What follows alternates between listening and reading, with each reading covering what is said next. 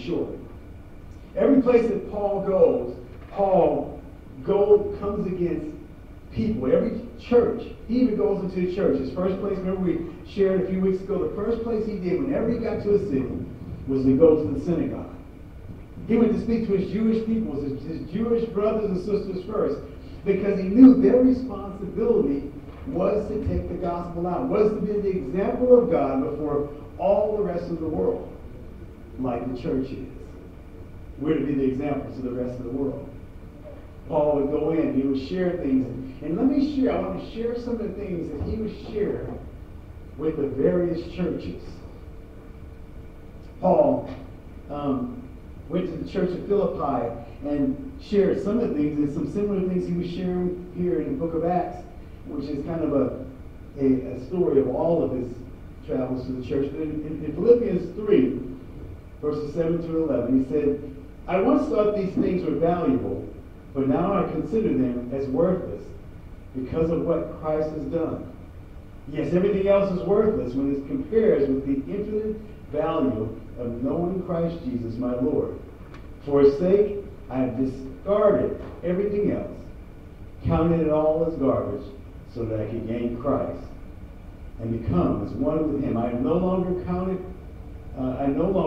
my own righteousness through obeying the law. Rather, I become righteous through faith in Christ. For God's way of making us right with himself depends on our faith. And I want you to know Christ and experience the mighty power that raised him from the dead. I want to suffer with him, sharing in his death, so that one way or another I will experience the resurrection from the dead. He says this, I want to become righteous through faith in Christ. I wonder the depth of that in our hearts today. To become righteous because of our faith in Christ. And faith is not simply believing that there is a Christ. Faith is not simply just believing that he died on the cross. Faith goes further and says, I believe everything he said. And because I believe it, I know that I better do it, and this is the direction I have to go in. Faith says, I want to change the way that I am. I'm going to put off all the things that I've been to follow Christ. As you get older, I remember one day I was coming home. I was playing junior college football, and I came home one way, believe it or not. I know this is going to be a shock to all of you here, especially if you've known me for a while, that I actually had hair. Come on. Yeah, come on. That's right, though. Come on. Don't pull my leg, honey. And I actually had a few muscles. So I come home and in my strength and in my youth and all this, I sat at the table. There was a spread my stepmom had made for us, and some of my brothers and sisters around the table, and I was putting down my normal 3 helpings of food at the time. I remember it was spaghetti and a salad on the time. It was really good. And my dad said something to me, and I looked over at him and I patted him on his belly, and I said, "Oh, Dad, we got to do something about that belly." And my dad looked at me and he said something. He said, "Just keep living. Just keep living." And that's resonated to me throughout my life in different reasons, at different times. As one, I don't work out anymore, I don't have muscles, and I definitely don't have hair. It all goes away at some point. And the things that I counted valuable to me, the status I had achieved, and now that it's gone, and through all those things, and for me, different from Paul, because Paul still had all those things when he came to a relationship with Christ. He was still a Pharisee. He was sought after. Gamaliel said that the thing about Paul is that he could never give Paul enough books. So Paul was one of the top students with Gamaliel when he went to study with him. Paul had more driven desire to make sure that the ways of the law were followed, so much that he was the leader in killing Christians. Whatever Paul did, he did to the max.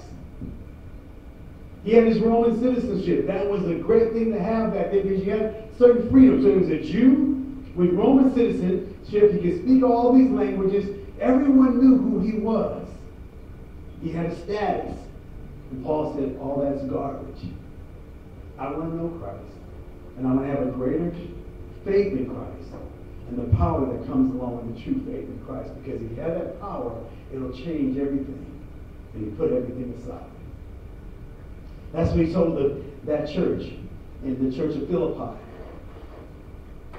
To the church of Galatians, he said this. I love this passage. He said, dear brothers and sisters, if I were still preaching that you must be circumcised, as you say I do, why am I still being persecuted?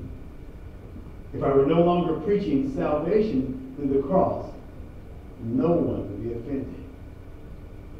He talks to this church, and he says to this church, see, if I preach a false gospel, something that you want to see, that if I preach that circumcision was important, he says, I wouldn't be persecuted by you. See, Paul's beginning to talk about persecution. I'm here to tell you that, like Paul, as a believer, persecution is going to happen. My desire would be right now to build up a group, a church, that would go out and say, you know what, I have enough faith that I'm going to stand for Christ. And I'm getting ready, getting prepared, getting my armor shined up, because persecution is going to happen. See, I can remember, and the reason why I'm the way I am right now is that I failed at some of these things. I was telling a group, I'm starting a fellowship of Christian athletes at the school where we're at right now. And I was telling a group I was talking to our football team, our varsity football team the other day, and I said, I'm starting this, and part of it's out of conviction. I said I was in fellowship of Christian athletes when I was playing at Rice University in Houston. And I said I was a different person off the field than I was on the field. Off the field at fellowship of Christian athletes meetings, we were in the scriptures. We were learning the scriptures. I was praying with brothers. Yes and amen. But on the field, to prove to the other people that I was tough, I was dropping F-bombs. Standing over people at times and taunting. Why? Because they were doing it to me. But that's not what a believer does. A believer stands for what he believes. He says, I'm not going to change. I'm going to be in Christ. And I'm going to beat you based on the ability that God has given me. These are the things that Paul is saying. He goes, I'm going to stand for truth no matter what. Because this is what God's told me to do. In 1 Peter said this. Yes, you, in 1 Peter 2, 7, 8, said, yes, you who trust him, recognize the honor God has given him. But for those who reject him, the stone that the builder has rejected has now become the cornerstone. And he is a stone that makes people stumble, and the rock that makes them fall. Here's the truth. Peter said this too. Just like Paul, he stands alongside of him, and he's saying, you know what? There's going to be persecution because when you share the word of God, and this might be something that may be going on in some of your hearts right now, from just being frank. And some of the things I'm going to share in a moment with it, going with what Paul says. There's a battle that the scripture says. The Bible says that the spirit is willing, but the flesh is weak. There are things that you're going to say, don't tell me what to do. I want to do it my own way. There's a saying right now in the church today that there's a progressiveness.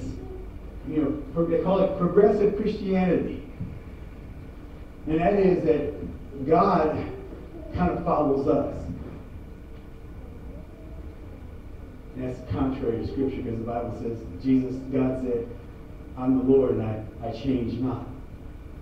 But that progressive Christianity says, God adheres to our way. He's okay with the things that we do, the things that we say, our own beliefs. But to share the Word of God is going to cause people to stumble. They're not going to like it. Paul shares this in 2 Timothy 3:12. Yes, and everyone who